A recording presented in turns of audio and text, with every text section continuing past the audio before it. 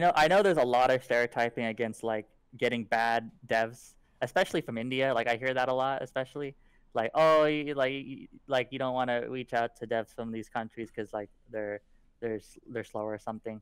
But I do think there's a lot of truth in that, because I don't want to fully say it's wrong. Like you can hire a team, because I think if you hire another team from another country, it's not always the best, because they don't necessarily they just hire individuals. Yeah. But what I found to be really good, and this is just my approach so far, is find individuals. So find individuals, and you qualify them somehow, however you want to do it, Yeah.